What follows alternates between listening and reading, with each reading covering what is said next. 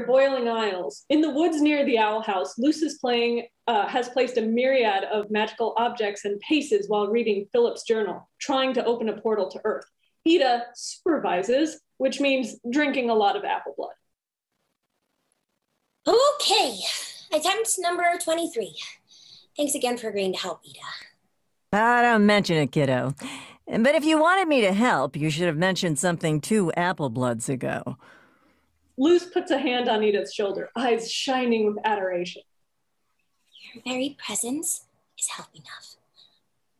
But she stares for a little too long. Cute, but creepy. Like Hootie when he was a kitten. Wait, Hootie was... So, what do we got here? A spell that has a very slim chance of working, but if it does, it might get me back to the human realm. Well, hot Titan toes. What are we waiting for? Pull the trigger. We have to be very careful. This spell is unstable, and Ida has already activated the spell. Again, probably should have mentioned something 2 apple bloods ago.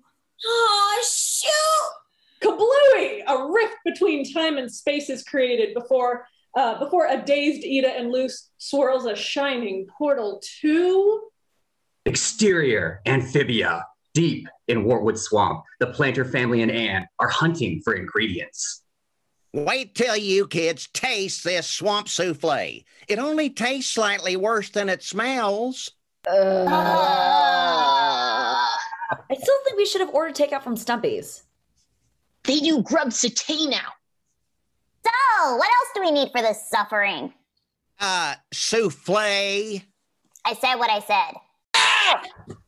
Whoa! Who are you people? I don't believe it. Another Anne? And she's better dressed, too. Another human? I don't believe this.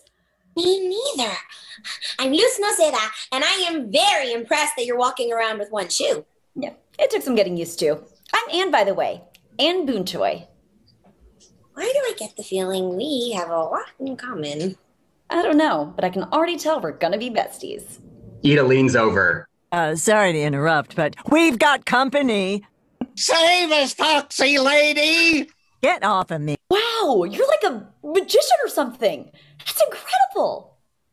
I'm a witch. Well, kind of a witch in training, but I come from the human world originally. I'm actually searching for a way home.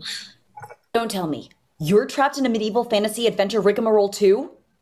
Less of a medieval fantasy and more of a kid-friendly hellscape on top of a giant carcass, but yep.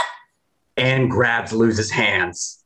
Oh my god, I have so many questions for you. How are you coping? Do you miss your parents? How is the food there? And I got questions for you. Where'd you learn how to fight like that? Do you have a found family too? Or a horrifying authority figure to fight? You have to come over. Hop up. Can we have a sleepover? Like, right now? Oh no, we're out of time. I told you this thing would be unstable. Oh, sorry, Anne. We have to go. No! Luz, don't you dare go! They clasp hands again, both tearing up. Another life, Anne. We'll have that sleepover.